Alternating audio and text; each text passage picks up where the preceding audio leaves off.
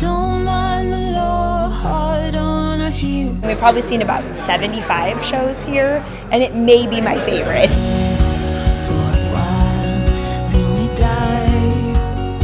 Judy Greer is incredible, and I'm really excited we have her in Chicago.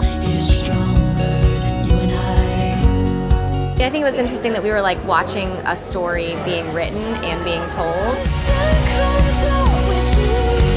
Just the two of those women on stage together playing off of each other in such a complex dynamic was just so incredible to watch.